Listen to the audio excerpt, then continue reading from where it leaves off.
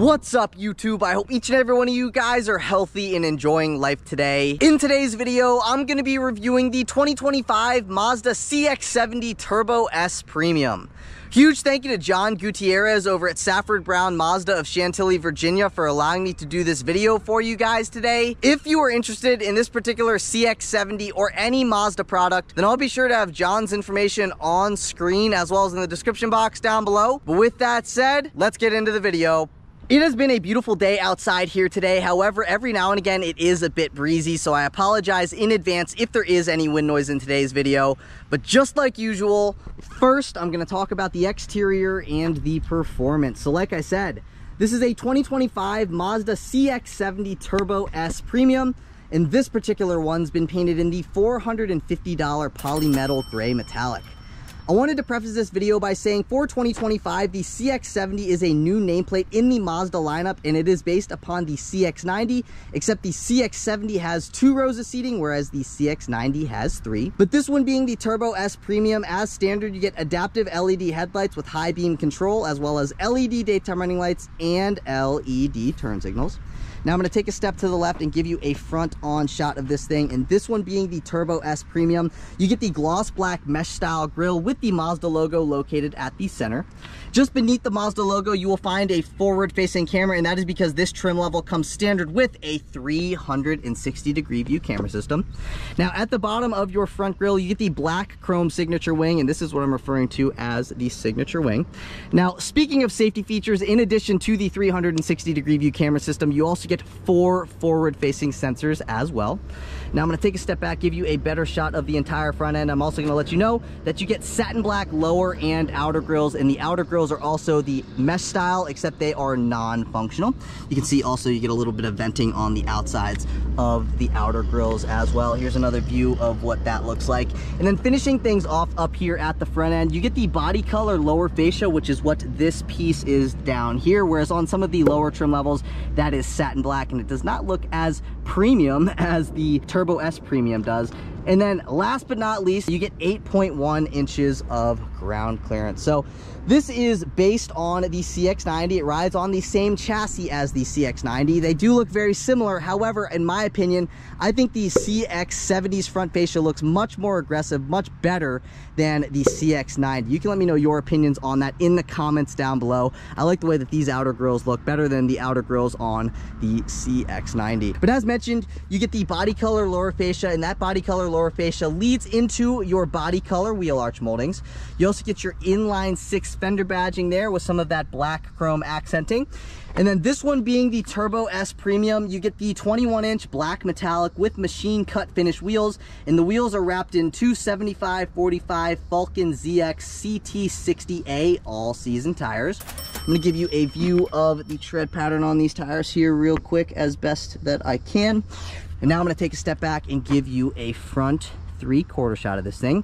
I'm also going to let you know that as standard with this trim level, you get rain sensing wipers. And also, one thing that's cool about the Turbo S Premium is that you get the gloss black mirror caps with integrated turn signals, and as standard, these side view mirrors are heated, power folding. The driver's side mirror is auto dimming. You will also find your blind spot monitoring on the upper left hand side of your driver's side mirror and on the upper right hand side of your passenger side mirror.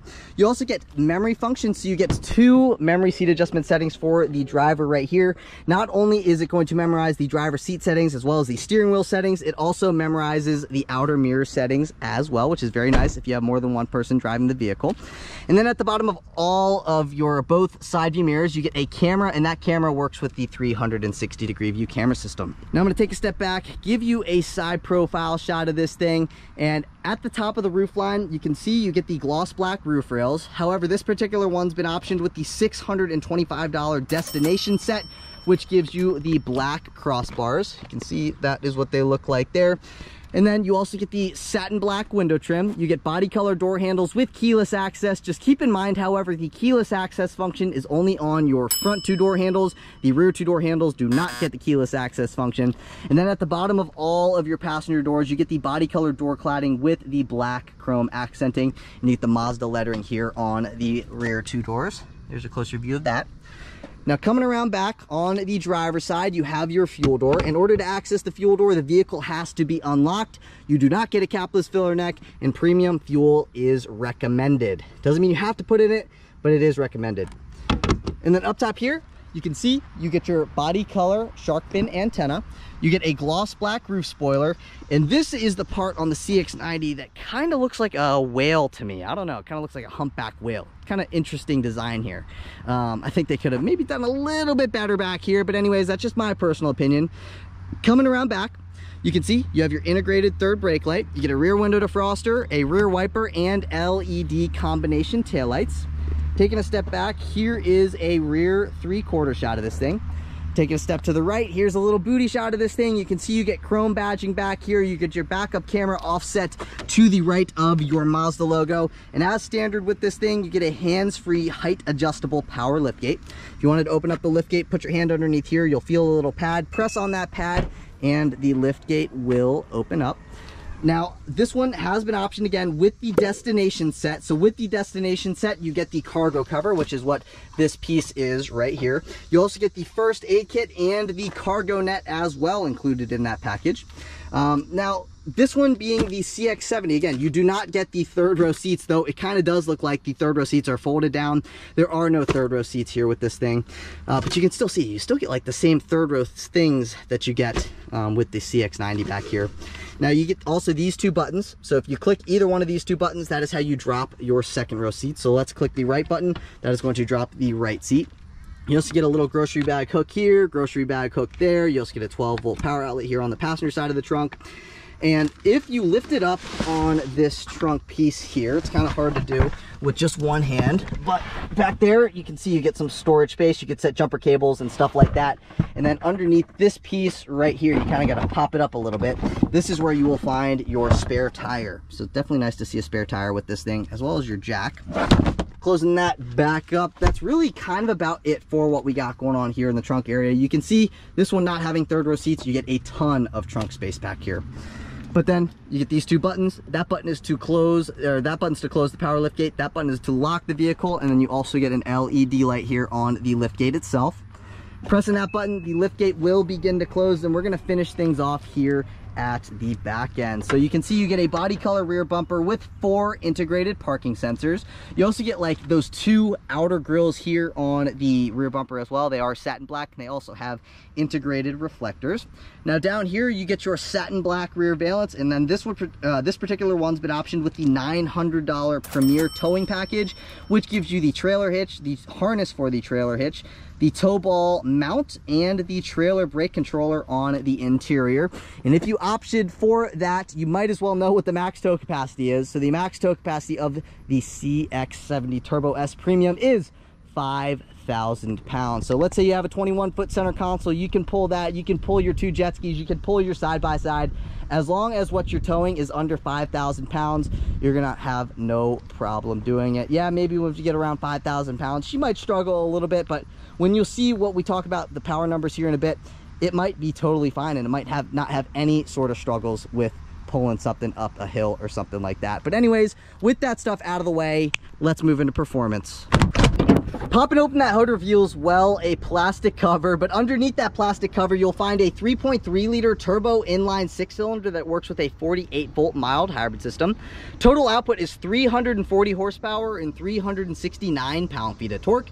It's made it to an 8-speed automatic transmission for a 0 to 60 time in 5.6 seconds. And if you were wondering about fuel economy, you can achieve 23 miles per gallon in the city, 28 miles per gallon on the highway for 25 miles per gallon combined with standard all-wheel drive. Now this particular one is their S model. They also have a non-S model. However, the non-S model makes 60 less horsepower than the S model. So if you want the power, you're gonna wanna get the S. But if you're enjoying the video so far today, please be sure to give this video a big thumbs up. Please hit that subscribe button. I'm on my journey to 100,000 subscribers, and I cannot reach my goal without your support. So if you're enjoying the video, if you've learned anything thus far, please just take a second to like, comment, and subscribe. I would greatly appreciate it. But with that stuff out of the way, let's move into the interior. Moving on into the interior, as mentioned earlier, you get keyless access as standard, so all you have to do is have your key fob in your pocket, walk up to the vehicle, put your hand behind the door handle, and it will unlock. You can also lock it if you run your finger across this rectangle here, and now it is locked. This is what the key fob looks like. It's satin black with some satin chrome accenting, and going over the functions on it, starting from the top, you have your lock function, your unlock function, your power liftgate function, and your panic function at the bottom. But now let's see what the interior of this particular Turbo S Premium has to offer. So this one's been spec'd with the black Nappa leather upholstery. You can also spec it with the red Nappa leather upholstery. We'll get more into that here in a second, because this is what the driver door panel looks like. So up top here, you get some vinyl wrapping. This thing comes standard with a 12 speaker Bose sound system, so you get a speaker up top there. You also get some silver trim, your unlock and your lock functions, your power side view mirror controls. That button is to power fold in or out your side view mirrors. You get automatic up and down windows at all four corners, and that button is going to restrict your passenger window privileges. You also get a leather wrapped armrest that's nicely padded with some accent colored stitching. You also get some storage space, a spot you could set a water bottle, and that kind of about does it for the door panel. This is what your front seats look like. So as standard, you get an 8-way power driver seat with 2-way power lumbar and 2 memory seat adjustment settings. You also get an 8-way power front passenger seat, and as standard, these front seats are heated and ventilated. But stepping on into the interior, take a listen to what it sounds like when you close the door.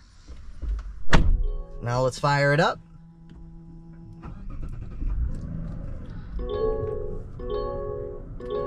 And that is what it sounds like when you fire this thing up from the driver's perspective. And now what I'm gonna do is walk you throughout the entire interior, starting over here. So first things first, you can see you get an HVAC vent. Beneath that, this is going to turn your driver assistance aids, like the sounds, like let's say you have your blind spot monitoring, somebody's in the zone, you turn your turn signal on and it goes beep, beep, beep. That is to turn those beep, beep, beeps off. This is to turn your parking sensors, both front and rear, on or off. That is to turn your traction control system on or off, and iStop is your auto stop start system. So you can turn that on or off as well. Now beneath that, that is how you open and or close your power liftgate. You get 2 memory seat adjustment settings, and then this one being optioned with the Premier towing set, you get the integrated trailer brake controller, which is what this thing is down here. It's a very bizarre integrated trailer brake controller, but anyways, that is what that is down there. And then as standard with this thing, you get the power tilting and telescoping steering wheel, so you can bring the steering wheel towards you, you can push the steering wheel away from you, and it also goes up and down. That is also included with the memory function, so definitely very nice. And then taking a look at what we got going on here. So first things first, take a listen to the turn signal. That is what the turn signal sounds like here on the CX-70, and not only is it the turn signal control stock, it is also the headlight control stock, the high beam control stock, and the button on the end is to turn your automatic high beams on or off. Now all the way up, you have your headlights on, that is parking lights on, that is headlights automatic, and all the way down is headlights off. I like to leave it in automatic personally. Now zooming back out, this is what your steering wheel looks like. It is leather wrapped and it is also heated. To turn the heated steering wheel on, you come over to here, you click that button, and that turns the heated steering wheel on. You also get steering wheel mounted paddle shifters, upshift paddle here, downshift paddle there, and like any other vehicle, you have your horn at the center. I'll get into that here in a second once those people walk in, because I don't want to honk and then they look. Anyways, coming over to here, you have your volume control, so you get your volume up, volume down, and if you push on it, that is to turn the audio system to mute. And then to the right of that button, pushing up is to bring you forwards on a track, pushing down is to bring you backwards on a track, and if you push on that button, that is going to switch you between your different audio sources. Coming over to here, that is to speak to the vehicle as well as pick up on a phone call. That is to hang up on a phone call, and that info button is to control the different information that you see down there. I'll get more into that here in a second. Now coming to the right hand side of the steering wheel, as standard with this thing, you get adaptive cruise control with stop and go. You also get the lane keep assistant, so this is for your lane keeping system, and all of these other controls here are for your adaptive cruise control system. As mentioned, when we were on the exterior part of the video, you get rain sensing wipers, and when the rain sensing wipers are active, you get that light that illuminates right there. Let's take a listen to the horn. That is what the horn sounds like here on the CX-70. Now, moving up to here, this is to bring you between your different trip A and trip B information. So right now, that is the odometer. Click that once, that is the trip A information. Click that again, that is trip B information. And let's say we wanted to reset trip B, all you gotta do, press and hold on trip, and it is going to reset that value right back down to 0. And then on the right hand side of the gauge cluster, these two buttons are to brighten and or dim the gauge cluster, as well as the backlit buttons. Now, the gauge cluster itself is a 12.3-inch digital gauge cluster, and you can see you have your tachometer, your speedometer, your coolant temperature gauge, your fuel gauge. This is configurable. That is the fuel range. Right now that is trip B. Click that one more time. That is your odometer, ambient exterior temperature. That's letting us know that the vehicle is ready to go. And if you wanted to control what you see over here again, all you have to do is you go to the info button, and then right now we can see like the battery stuff, we can see the fuel economy, then you got your iActive Sense, which is like your driver assistance features, then you get your compass. This is like your notification stuff. So basically the vehicle had a dead battery when I picked it up, and it has a check engine light because of that, and then that is to turn that stuff off, and that brings you back into this screen. So very easy to use screen here. And then above that, this one being the Turbo S Premium, you get the head-up display, and right now the head-up display is displaying the digital speedometer readout. Coming over to here, you get this massive 12.3-inch infotainment system with built-in navigation and wireless Apple CarPlay and wireless Android Auto connectivity. So one thing that's kind of interesting about this screen is that it is touchscreen when you're in your Apple CarPlay screen, but when you're in the Mazda screen, it is not touchscreen, so I can touch it all I want and it's not going to turn on. Now, if I come over to here and I flip this down, that's going to bring me into my Apple CarPlay screen, and now the screen is touchscreen. So that's just a very kind of interesting thing. It's touchscreen when you're not in, or when you're in Apple CarPlay, but it's not touchscreen when you're not in Apple CarPlay. So I'm gonna go into the Mazda screen again, and I'm gonna mess with the screen, and you can see it is not touchscreen. So just kind of weird. And if I click to the left here, that's gonna bring me into my notification stuff. So it says engine malfunction. And then to control what I see on the infotainment system, I have this scroll knob with these shortcut buttons to shortcut you into navigation, audio, home button, back button. Push down on this, that is to select. And then if you go to the left or the right, that is how you navigate throughout the screen. So going to the right brings you down, going to the left brings you up. And let's say we wanted to go into our settings. So we're gonna go into settings here, and you can go into your in-vehicle displays. This is your head-up display. They call it the active driving display. You can adjust the height of it up or down. You can adjust the brightness of it, and you can also adjust the tilt. So you can move it like this, you can move it like that, and you can also adjust the different information that you see on it as well. And then just going back, one feature I wanted to show you was that it has the driver personalization system. So this is kind of interesting. So if you go and you set this up, basically it's going to bring you through a few different screens. It's going to make you set yourself to your perfect driving position.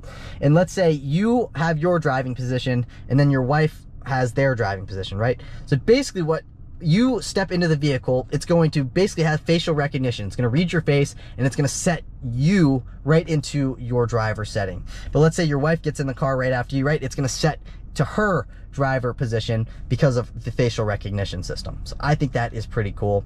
And then you get all your different other settings here. And very easy to use screen. I don't feel like you need to spend too much time on it. It's touchscreen when in Apple CarPlay, and then it's not touchscreen when you're not in Apple CarPlay. Very easy to use screen.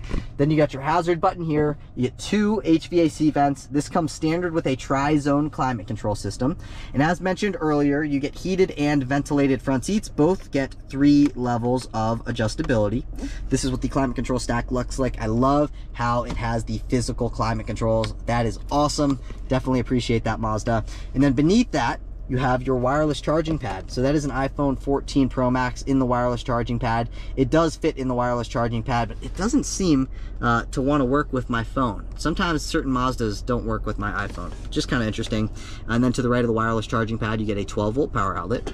Behind that, you get these 2 cup holders. If you don't want to see the cup holders, you can close that back off, and then you get this, like, you know, kind of like almost like silver mesh style pattern here. But anyways, you get the 2 cup holders. Then you get your MI drive. That is, or these are your different drive modes. You get 4 drive modes. So all the way up, you have your towing mode.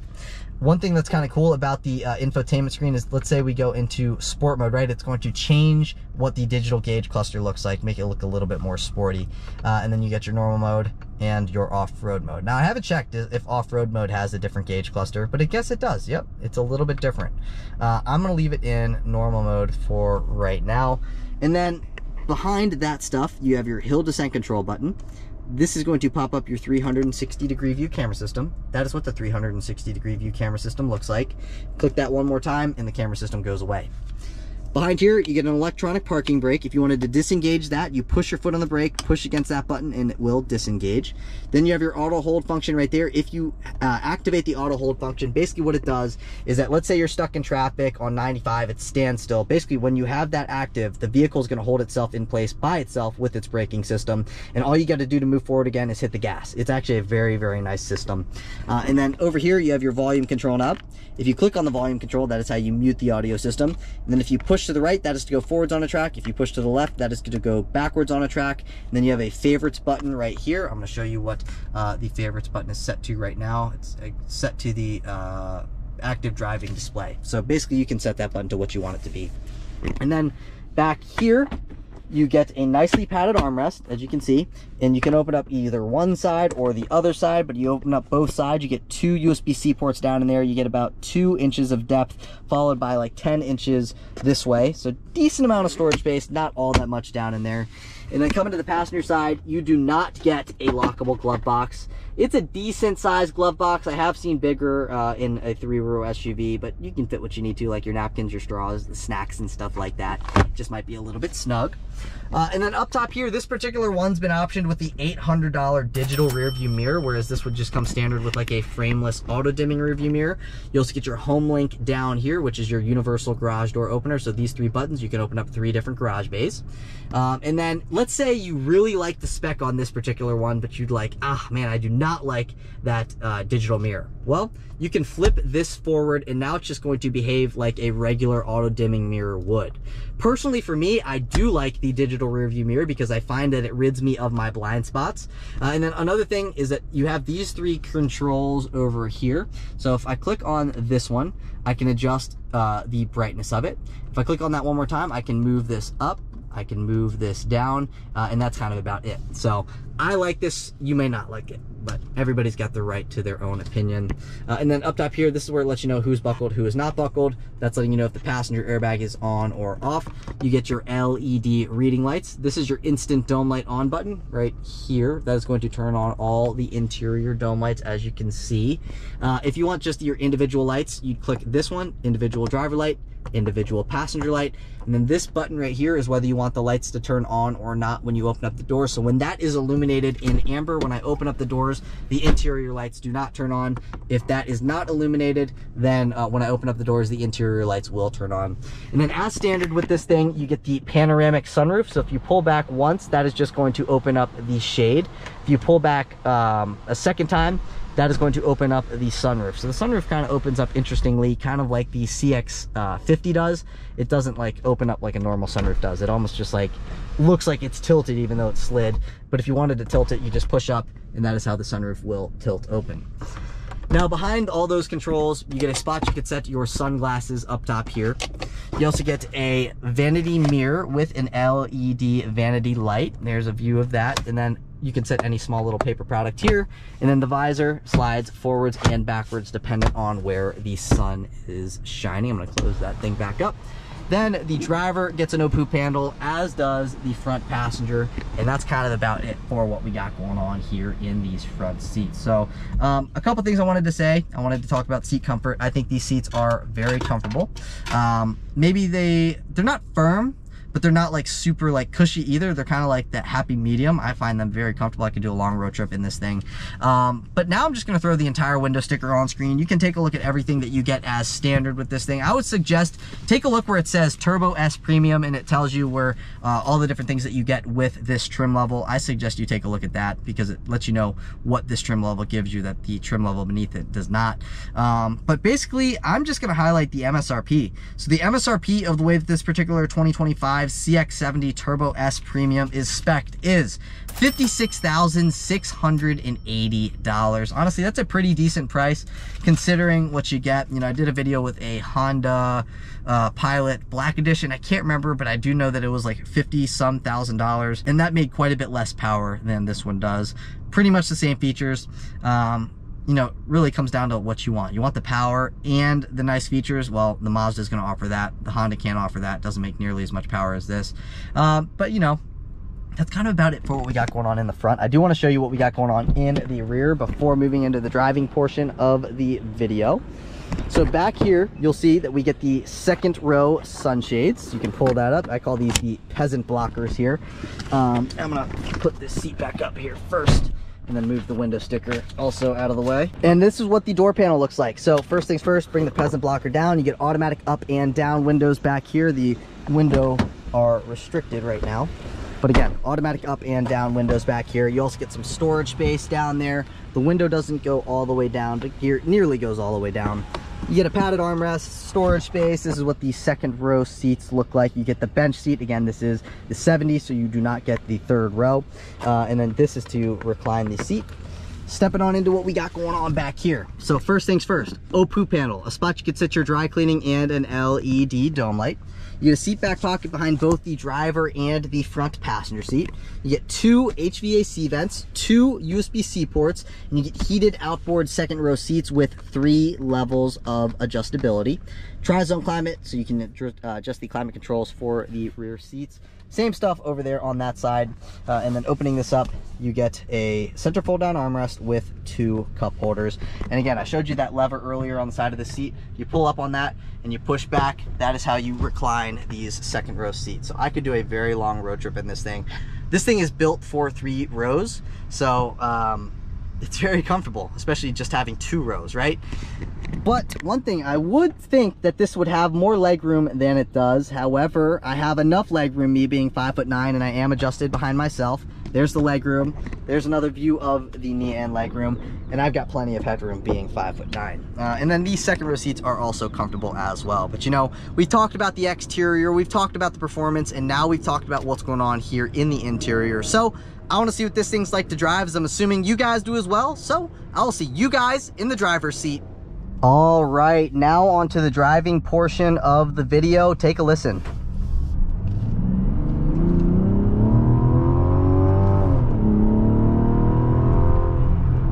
Easy acceleration. I mean, this thing, very easy acceleration. It takes it a little bit of time. There's a little bit of lag in the pedal when you first floor it, but I'm gonna see if that is corrected when you put it into sport mode. I would assume that it probably is. Now I'm gonna floor it.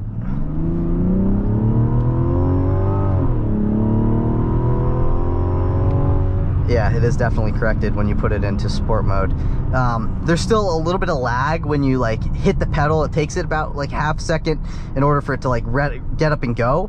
But once it's getting up and going, I mean, this is a very fast SUV. I mean, it is no joke quick. And it sounds fantastic as well. I'm always a big fan of the way that inline 6-cylinders sound. I mean, they just sound fantastic. I mean, they're really, really a good sounding engine. I really like the way that they sound, right? So one vehicle in particular is that the BMW M340i, or like the BMW X3 M40i. They've got the B58, which is the inline turbo 6, and it sounds phenomenal. And this is no different. I mean, yeah, it doesn't maybe sound like the BMW does, but it still sounds really, really good. So I'm a big fan of the way that the inline motors sound. Obviously, this is an SUV review, so I don't think you guys really care about the way that this thing sounds, but some of you I'm sure do. So anyways, it's very, very quick. I mean, especially for an SUV. That's why this is the Turbo S. So you do get an additional 60 horsepower. So the non-S models make 280 horsepower. The S models make 340 horsepower. Quite a big jump there with the power figures.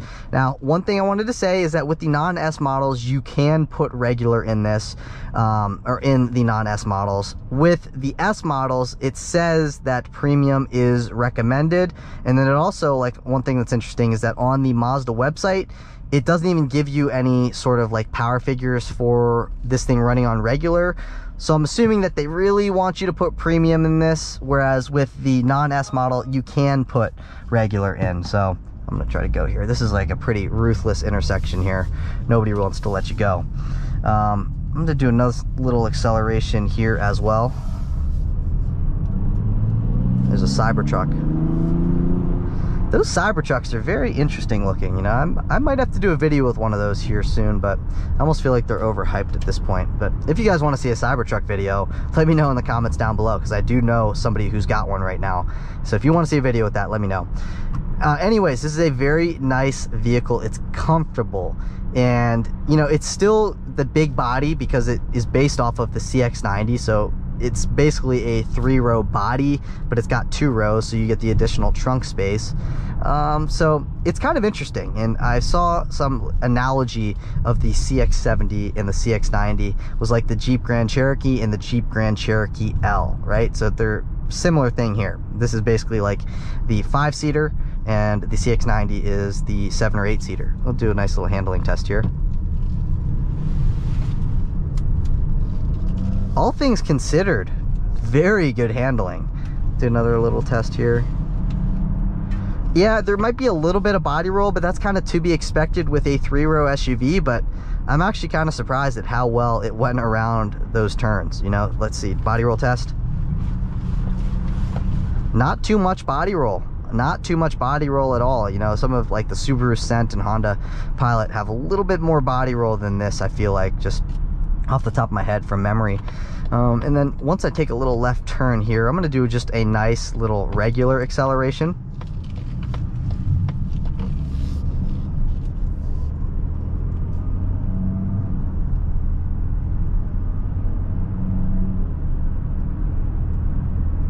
It's got the effortless power. The transmission is super smooth when it's shifting gears, and it shifts, keeps it under 2,000 RPM, but you're still moving at a pretty decent clip of speed as well. Very nice driving experience. You know, precision of the steering is right there, right where you want it to be. Yeah, you don't really have much steering feel, but this is a CX-70. This is a family SUV. It's not a Porsche 911, for example, where you want the steering feel. Sound system sounds great with the Bose sound system. Very good sound system. Haven't really been in many vehicles that have Bose sound systems where the sound systems are not good. Bose is usually really good. Here's another little handling test. Great going around that turn as well. Here's a little acceleration, passing power, nothing floored. I mean, you can see it's very effortless power, and that is like a big selling point to the S, is if you want the just effortless power that's on tap at all times, the S is the way to go. But if you're somebody, you know, like, I do like the power, but you know, 280 is enough for me, then you're going to be fine with that as well. You know, it's just a matter of, you know, do you want to pay up for the power? And if you do want to pay up for the power, you enjoy extra power, then you should get the S model. If you're not really, you don't really care that much about the power, you're going to be fine with the non-S model. Just to summarize this thing, it's very comfortable, very great driving experience. It handles well, and it's got just effortless power. It doesn't have blow your socks off power. It's got effortless power, which is great for daily driving, great for driving on the highway. So when it comes to the power, great. Just a very nice family vehicle. If you're a family of 4, this might be the vehicle for you. If you do want the 3-row version of this, they do have the CX-90 as well. But just a very nice vehicle. I do like the way that the CX-70 looks better than the CX-90 as well, because it's got the specific front and rear fascias, whereas the CX-90s, it doesn't look quite as good as this. But that's it for today's video. If you guys did enjoy the video, please be sure to give this video a big thumbs up. Please hit that subscribe button. I'm on my journey to 100,000 subscribers, and I cannot reach my goal without your support. So if you enjoyed the video, if you learned anything from the video, please take a second to like, comment, and subscribe. The likes and the comments and the subscriptions all look very good for my channel in the YouTube algorithm, and that is what helps me grow. So I'd appreciate it if you do those 3 things. I also wanted to say thank you guys so much for 40,000 subscribers. In the landscape of YouTube, it's really not all that much, but to me, it is huge, and I appreciate each and every one of you guys. So thank you all so much for the continued support. But again, that is it for today's video. I will catch you all in the next one. Peace.